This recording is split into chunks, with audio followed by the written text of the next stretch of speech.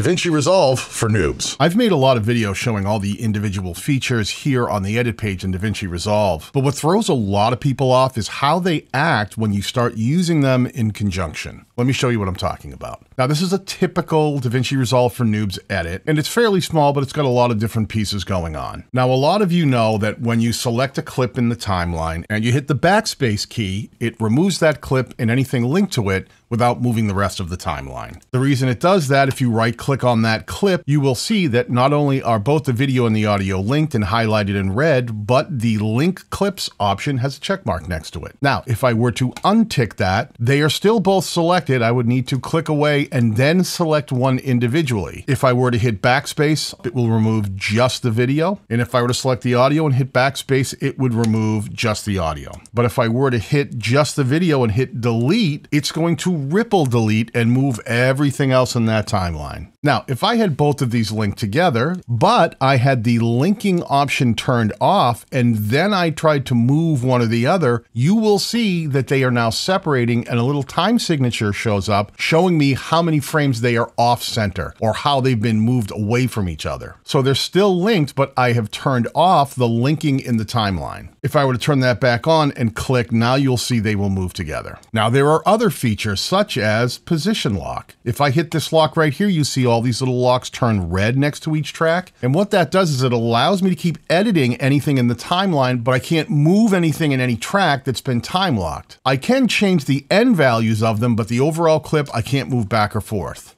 Now, if I select two clips that are linked together, but I turn the position lock off for only one, let's say the video, now when I go to move it, it's only going to allow me to move the video section. And vice versa, if I turned off the position lock just for the audio track, even though they're linked and even though I have the linking option turned on, it will only allow me to move the audio section. Now, if I have a track locked, that means I can't move anything in it and I can't edit or add effects to that track. So now this audio and this video are linked together, the linking feature is on, but I won't be able to move the audio because the audio track is actually fully locked. Another thing that happens is you might actually select another clip that's in a different track, right-click and link them. Anytime I select any one of them, I'm going to select all three of them. But now if I hit delete, it's going to move all of those things out of the way. Another feature to be aware of is the auto track selector. If I put a playhead right here and I choose to hit Control B, it'll put a cut through everything in every track. But if I turned off the auto track selector right here and I do the same thing, it will not allow that track to be affected. Having an auto track selector disabled can sometimes defeat some of the other functionality.